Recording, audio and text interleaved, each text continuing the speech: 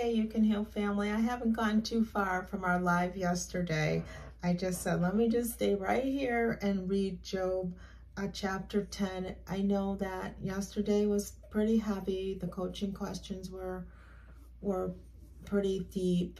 And then the chapter about Job and just learning and understanding how hard it is when things happen to us.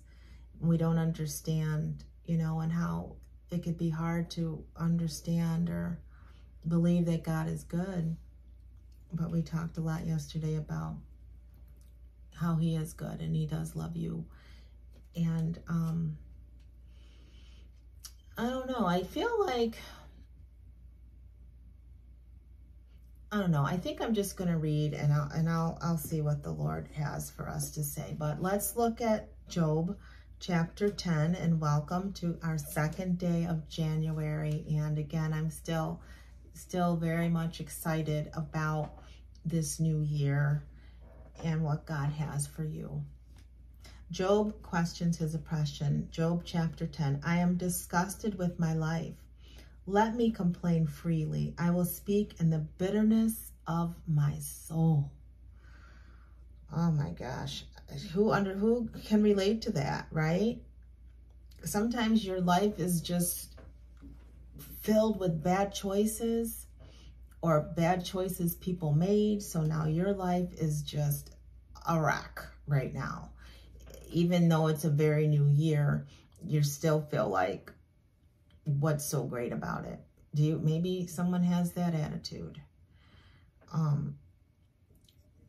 Job's here saying, I will speak in the bitterness of my soul. I will say to God, don't simply condemn me. Tell me the charge you're bringing against me. What do you gain by oppressing me? Why do you reject me?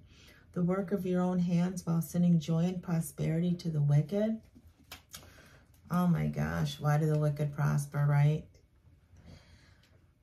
It could seem like that, but in the end, they're really not. Why? Because we know how the story ends. If we go to the very end of Revelation, it tells us we win, right? We win.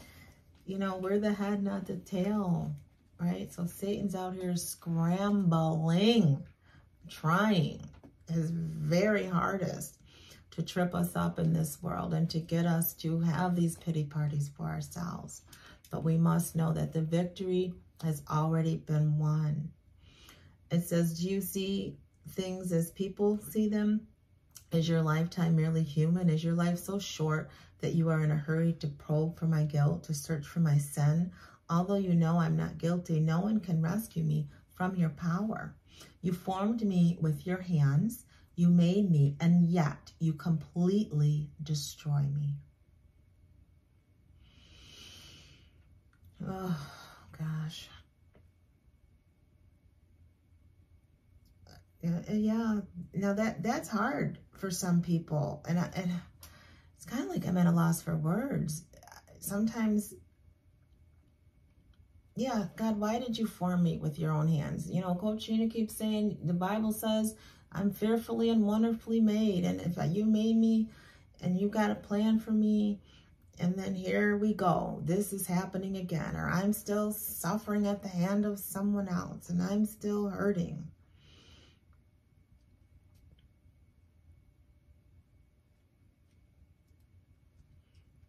It says, you guided my conception and formed me in the womb. You clothed me with skin and flesh, and you knit my bones and sinews together. You gave me life and showed me your unfailing love. My life was preserved by your care. Yet your real motive, I know this was your intent, was to watch me. And if I sinned, you would not forgive my iniquity. If I'm guilty, too bad for me. And even if I'm innocent, I'm filled with shame and misery, so that I can't hold my head high.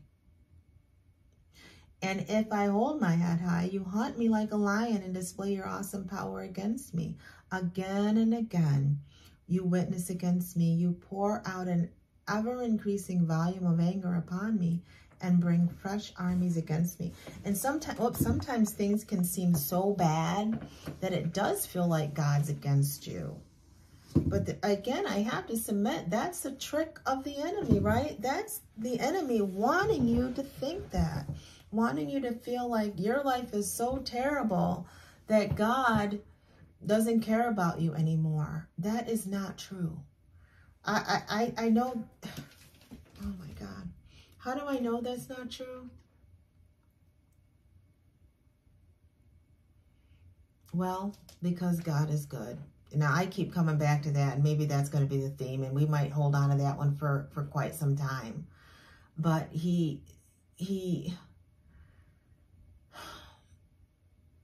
what is it in Ecclesiastes, you know? That book pretty much talks about how, you know, there's nothing new under the sun, and God makes, you know, everything happens in God's time. Like, oh, I don't even know. I'm kind of at a loss for words right here. Oh my gosh. I don't know what to say. I think it's just that time, over time, as the more you grow in your faith, right, you'll begin to see that God isn't out to hurt you. And like we talked about yesterday, the enemy is. John 10:10 says he comes to kill, steal, and destroy. So he wants your life, and he wants you to feel like everything bad that's happening is because God doesn't love you. And that is not true. He loves you with an everlasting love. You know, he demonstrated that when he died on the cross for you. And that's the gospel story, right? And he wants you to come home to him. That's what we learned yesterday through the word gospel. Evangelome, you know, come home to me. Yeah. Verse 13, yet, did I read that, you guys? I don't even know. Yet your real motive, I know this was your intent, was to watch me, and if I sin you, not forgive my iniquity. Okay. Again and again. Okay, verse 18. Why then do you bring me out of my mother's womb? Why didn't you let me die at birth?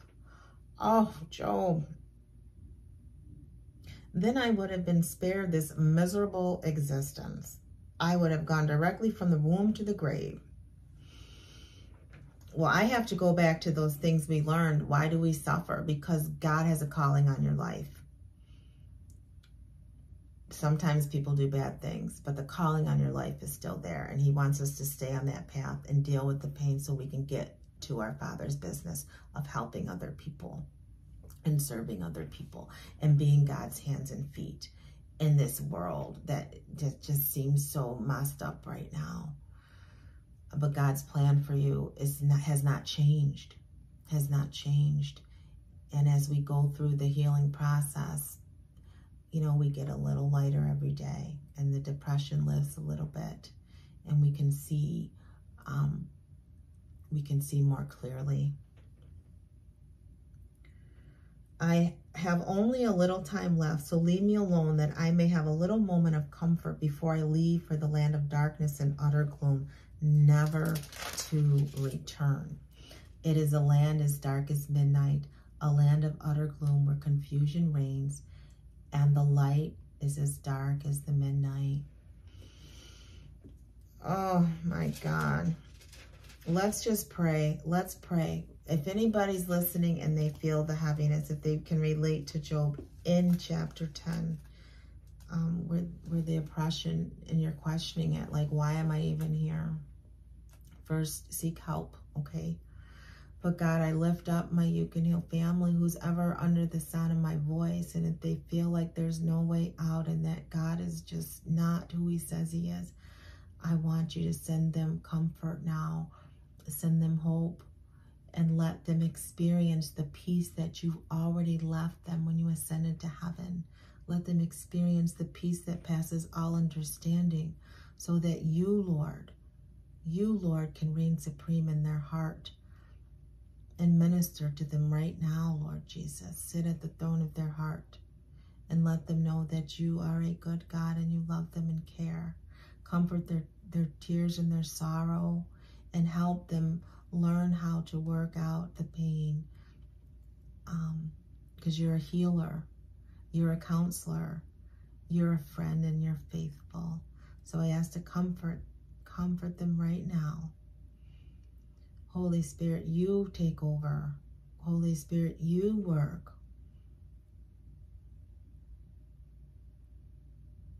I pray in Jesus' name, amen.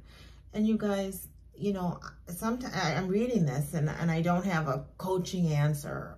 You know, I'm just a person, and I feel the heaviness too because I relate so much to the chapter.